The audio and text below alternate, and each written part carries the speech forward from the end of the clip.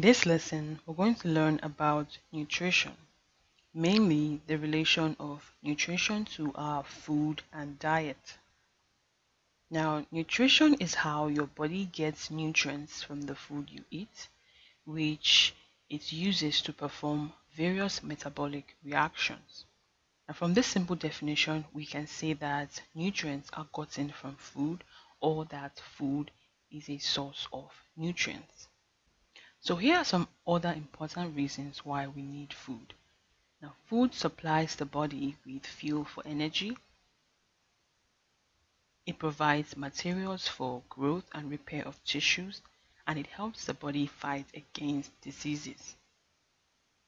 Now, food can do all these because it contains 6 different nutrient classes, namely carbohydrates, lipids, proteins, vitamins, minerals, and water.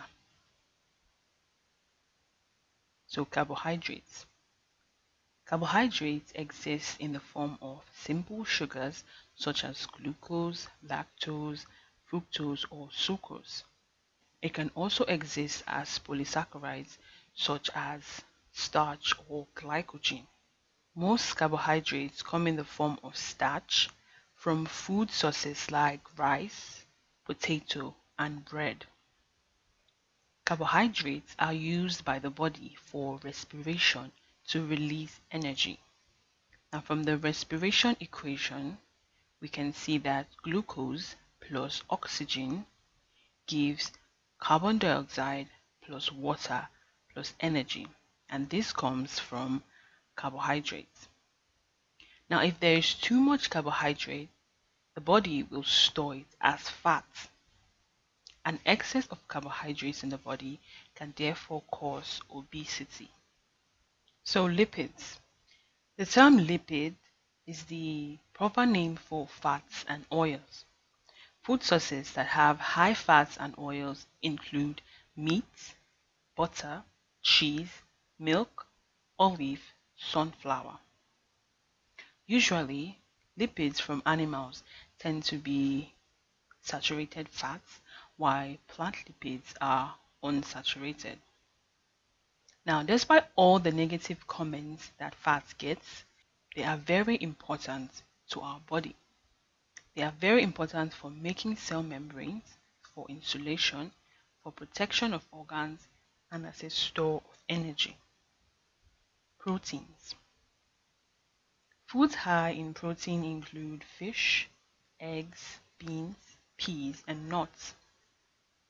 Proteins are necessary for the growth and repair of tissues and for replacing cells. Vitamins.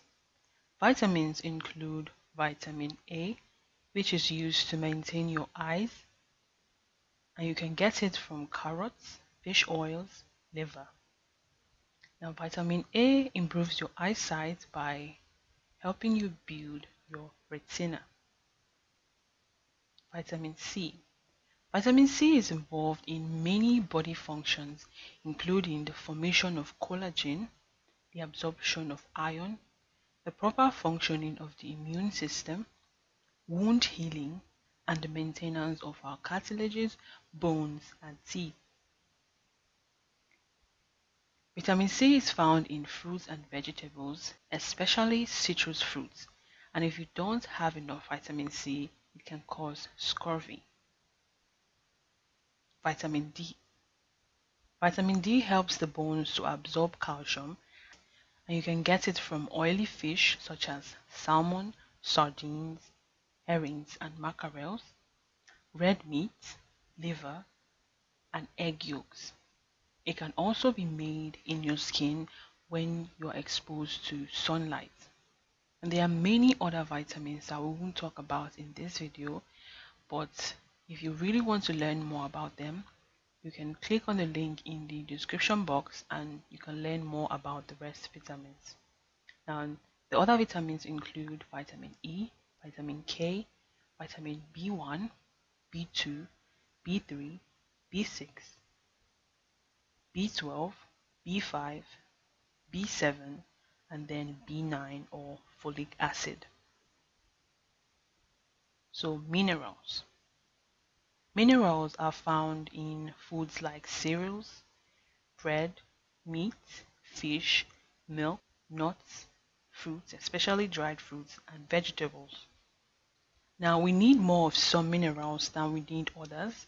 For example, we need more calcium, more phosphorus, magnesium, sodium, potassium, and chloride than we need minerals like iron, zinc, iodine, and copper.